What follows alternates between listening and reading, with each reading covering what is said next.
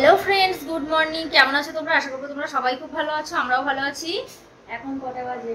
ওই যে মতো সোনা, ওই যে দেখো উঠে চলে এসছে বাইরে। এখন তোমার বাজে 8টা বাজে তো, হ্যাঁ এখন রাইট 8টাই বাজে। এখন থেকে ব্লগটা স্টার্ট করলাম। ঘুম থেকে উঠেছি ওই 7টা 20 সময় উঠেছি। কি হয়েছে বেবি? আসো আসো। বাবারে বাবারে, কি হয়েছে বেবি? কি হয়েছে? না একটু কিছু বলতে চাও বেবি?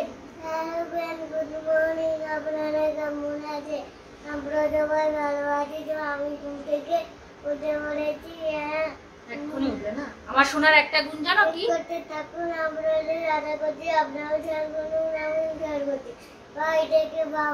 ওর একটা গুণ জানো কি ভালো? ওর পাপাকে বলি তুমি ওর থেকে শিখবা।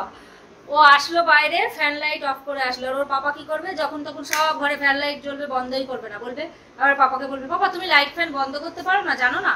আর জায়গার জিনিস তোর পাপা কোনো সময় জায়গায় রাখবে না, এখানে ওখানে ছিটিয়ে বিছানার উপরে না এখানে ওখানে ফেলে রাখবে।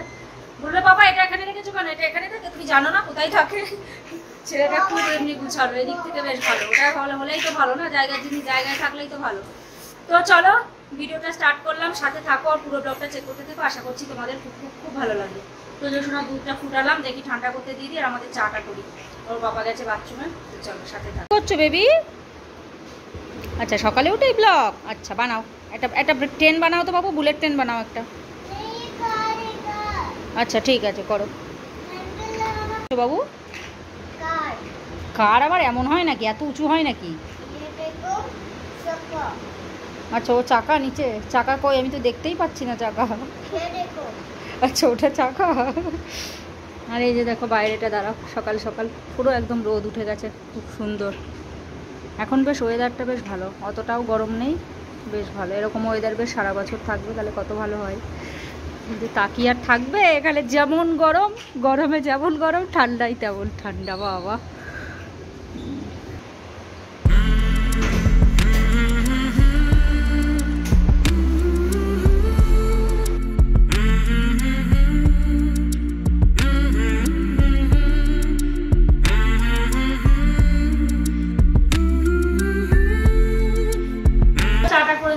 খেয়ে নিই, তারপরে তো সোনা দুধটা ঠান্ডা হচ্ছে, দুধটা ঠান্ডা হয়ে গেলে তারপরে খাই।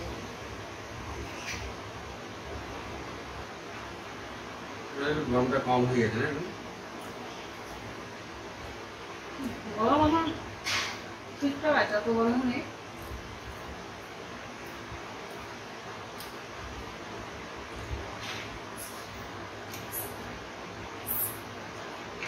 কি করছিস বাবু? ওই ব্লগ নিয়ে সারাদিন খেলা করবে, এটা ওটা বানিয়ে সবার খেলা। এক মাস আছে পুজো, আর বেশি দিন নেই, 1 মাসই আছে পুজো। পুজোর শপিংটাও করতে হবে, আর কিছুদিন যাক তারপরে করবো।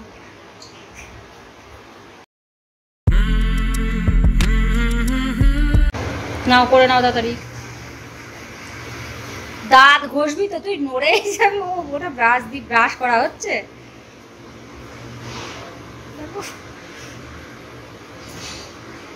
আস্তে আস্তে কেটে যাবে একদিন। ও বডি নড়ে যাচ্ছে, ওই ঠোঁট কেটে ফেলেছিল, ওই জন্য আমি করিয়ে দিই। ও ভালো করতেও পারে না, আর ওর দাঁত পরিষ্কারও হয় না, উপরের দাঁতগুলো ভালো পরিষ্কার হয় না, ওই জন্য আমি করিয়ে দিই। একটুখানি করে নিক, তারপর আমি করিয়ে দেবো।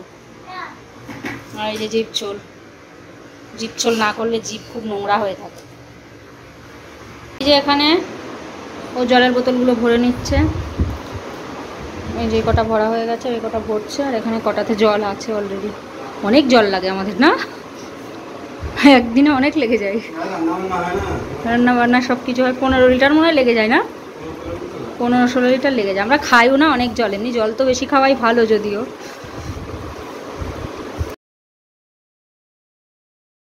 এই যে তোজসোনা আমাকে ব্যায়াম শিখাচ্ছে, বলছে মা। ও কোন দেশের ব্যায়াম? এই উপরে, হ্যাঁ ওখানে হাত দেই ঘাড়ে, এবার ঘুরা।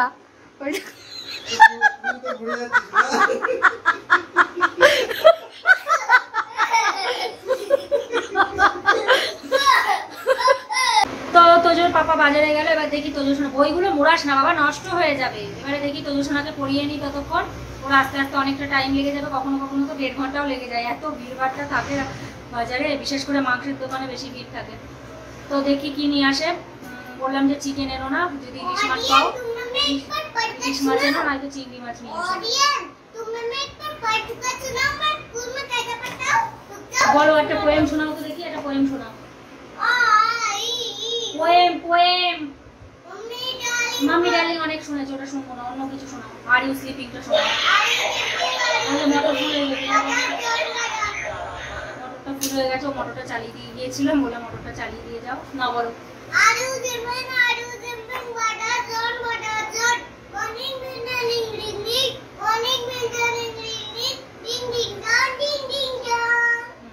আর একটা শোনাও, বারবারটা শোনাও। Good morning. আপনারা দৌড় আগে আমরা তো করতে করতে গিয়েছি, বাবাটা মোটর চালিয়ে দিয়েছিল, একদিন ভুল হয়ে গিয়েছে না, ওই জন্য আমি মোটর অফ করে দিয়েছিলাম। ঠিক আছে আমি এখন বলে দিই বাই, টেকে বাবাই, बाद में बात करूंगा, बाय। ঠিক আছে।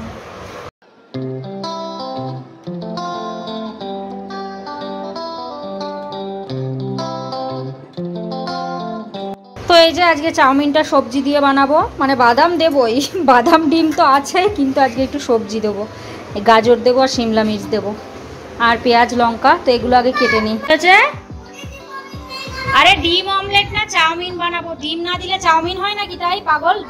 মির্চি দেবো না, মির্চি দি, তুই খাবি না মির্চি দি, তাই পাগল। দুটো মির্চি দিচ্ছি, ও মির্চি তোর পড়বে না। ঠিক আছে আমি খেয়ে নেবো, তোকে খেতে হবে না, তোকে মির্চি দিই, তাই পাগল।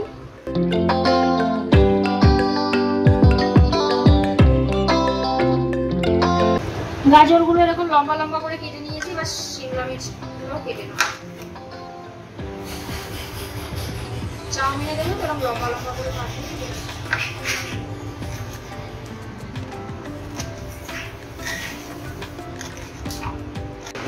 এই যে এখানে সব কেটে কুটে গুছিয়ে নিয়েছি, আর এখানে জল গরম বসিয়েছি, চাউমিনটা সিদ্ধ করবো, কারণ ইন্ডাকশনে খুব তাড়াতাড়ি হয়। আর এতে আগে বাদামগুলো ভেজে নেবো, তারপরে সবজি টবজি ভাজতে ভাজতে ওদিকে আমার জলটা গরম হয়ে যাবে। এখানে এই যে বাদামগুলো ভেজে নিয়েছি, আর এখানে ডিম দুটো ফাটিয়ে নিয়েছি, আর দেখো চাউমিনটা সিদ্ধ করে নিয়েছি, ভালোভাবে জল ঝরাতে দিয়ে দিয়েছি।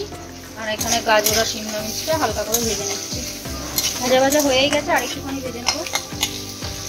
এত হাওয়া চলছে, দেখো জানলা বান্না বন্ধ হয়ে যাচ্ছে। রান্না করলে হাওয়া চললে জানলা বন্ধ হয়ে গেলে না খুব বন্ধ হয়ে যায় ঘর একদম। তো এই যে এখানে ডিমটা ভালো করে ভাজা ভাজা হয়ে গেছে, এবারে সিদ্ধ করে রাখা সব দিয়ে দিই।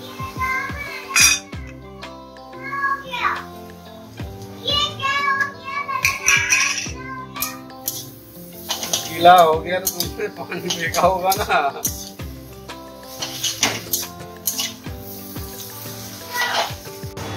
তো চাউমিনটা দেখো এই যে খুবই ইয়াম্মি হয়েছে, দেখেই বুঝতে পারছো। এই যে দেখো, তো এই যে প্লেটে নিয়ে নিয়েছি। এটা তোজো সোনার, এটা আমার, আর এটা তোজোর পাপা। চল, বাদাম পড়েছে, ওইভাবে তো দেওয়া যাবে না, বেছে বেছে রেখে দিও, ফেলে দিও না যেন, আমার জন্য রেখে দিও। তোজো ওই যে খেলা ঘরে বসে আছে, মামা খেলা ঘরে খাইয়ে দাও। এই আয় এই তোজো, এই দেখ ইয়াম্মি ইয়াম্মি চাউমিন বানিয়ে। দাঁড়া আমারটা নিয়ে আসি। नहीं खाऊंगा तो क्या खाओगे? गाजर नहीं खाओगे तो রাখো, বাইরে রাখো, যা লাগবে নিয়ে নেবো, অর্ধেক তো লেগেই যাবে। তোমারটা নাও আগে খেয়ে। পাঁচটাই হবে না, লাগবে। এখানে দেবো নাকি? কি আয় বাবু,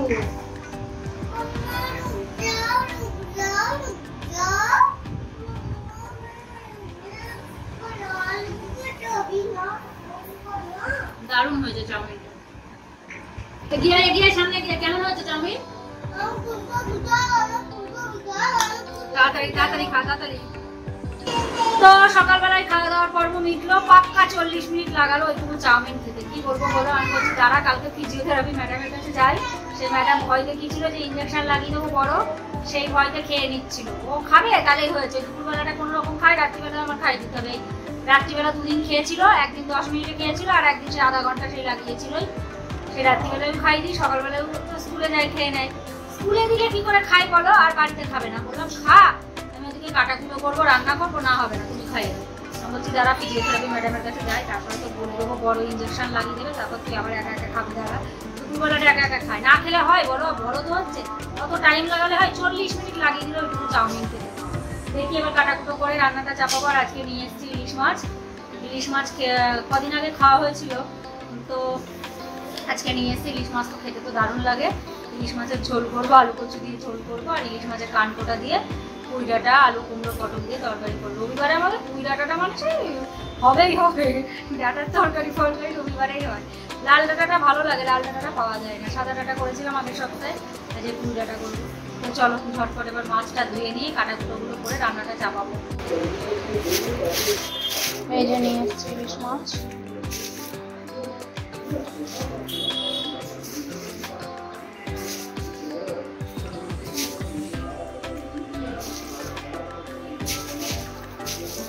এই চা পড়লো নিচে।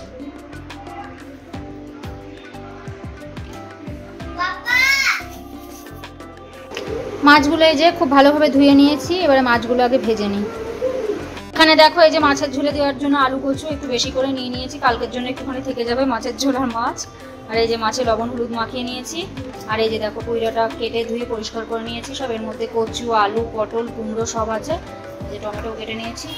তেলটা দেখো গরম হয়ে গেছে, মাছগুলো ভেজে নিই।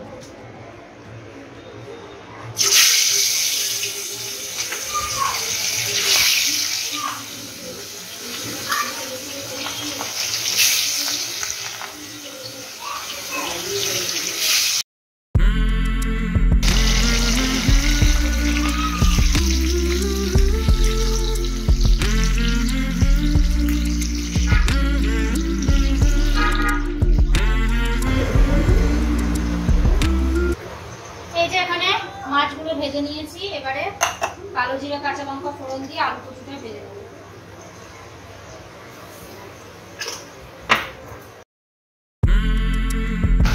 পুঁই ডাঁটার তরকারিটা এখানে হচ্ছে।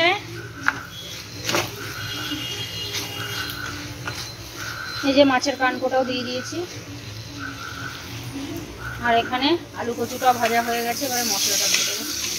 মশলা করে নিয়েছি।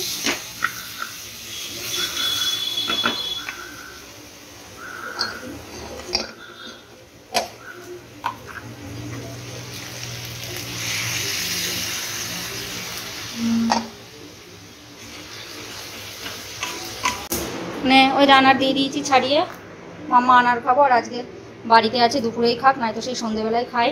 অ্যাকচুয়ালি দুপুরবেলায় খেতে লাগে।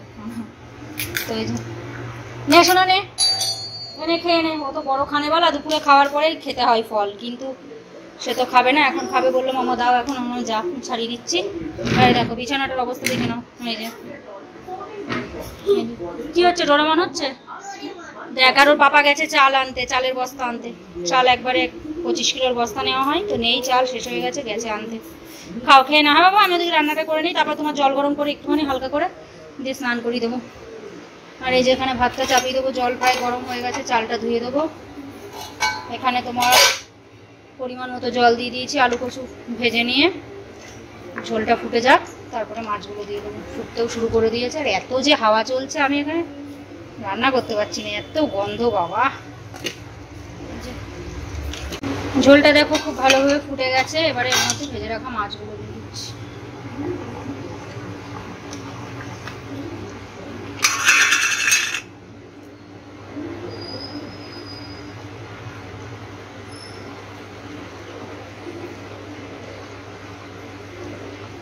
তো এই যে ও চালটা নিয়ে আসলো। কত করে নিল চাল?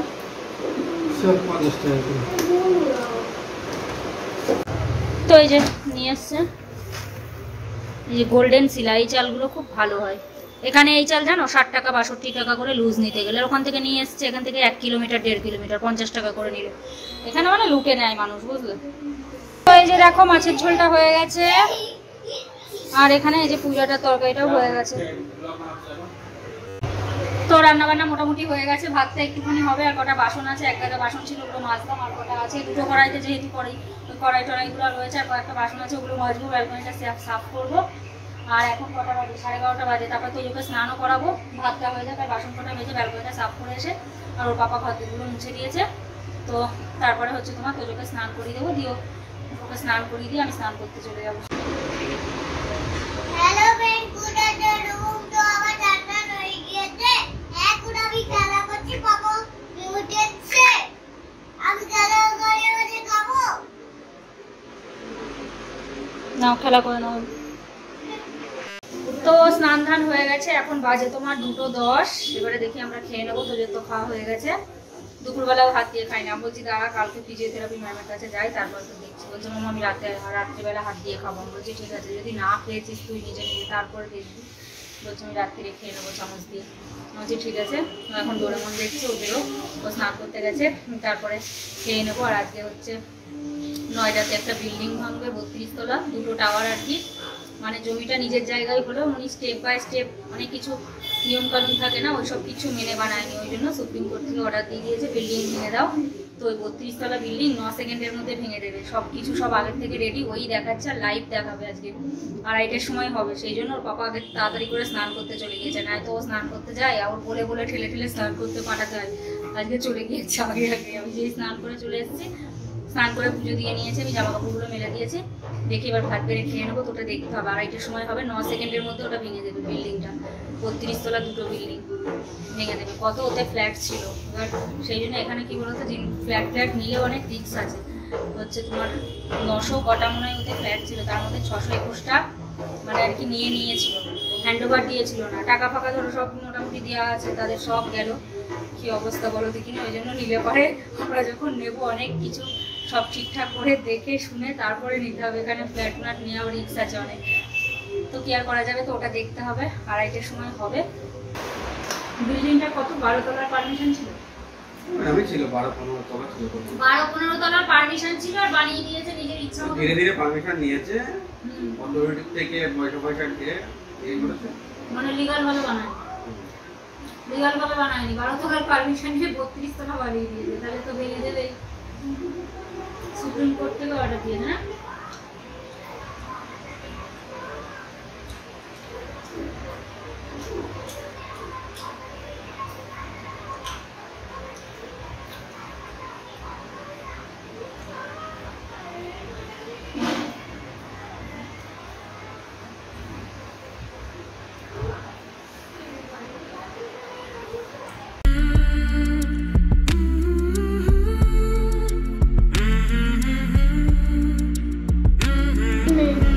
এই যে দেখো, এই বিল্ডিং দুটো ভাঙবে। এই যে 29 হয়ে গেছে, আর কয়েক সেকেন্ডের মধ্যেই ভেঙে দেবে। ওই যে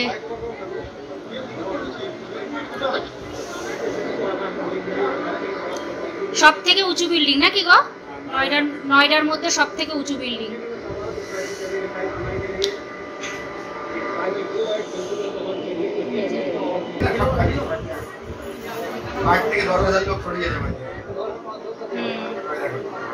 এই যে দেখো পুরো ভেঙে দিল।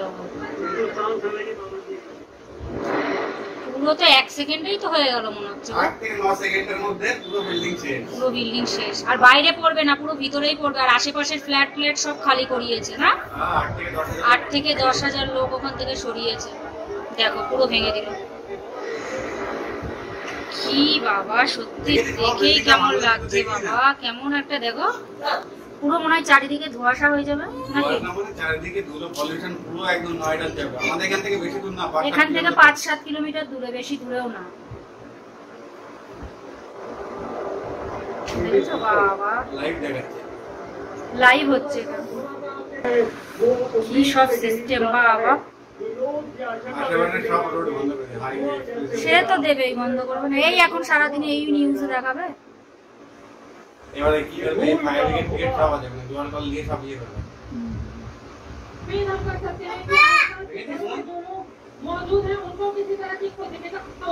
দেখেছিস বাবু, দেখ কি অবস্থা হয়ে গেল। কত বড় উঁচু বিল্ডিং দেখেছিস, ভেঙে দিল তো। যা সব জায়গায় একই দেখাবে না।